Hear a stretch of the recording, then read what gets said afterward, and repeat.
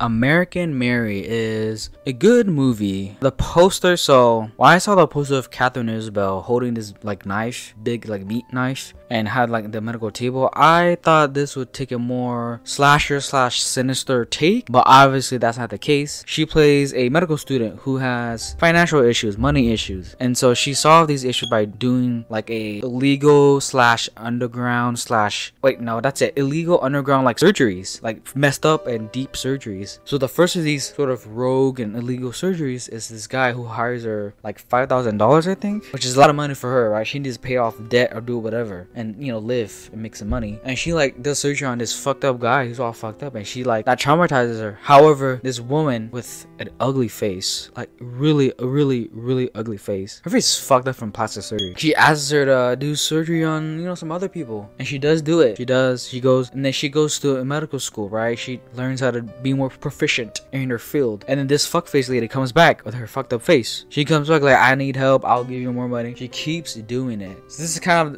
of slowly and gradually the downfall of her demise, because she keeps getting into these shady things underground. Like most of these people she's dealing with, super shady, alright, man. But you know, she has money problems and they pay her a lot, so she does more surgeries, gets a lot of money, she gets more illegal clients.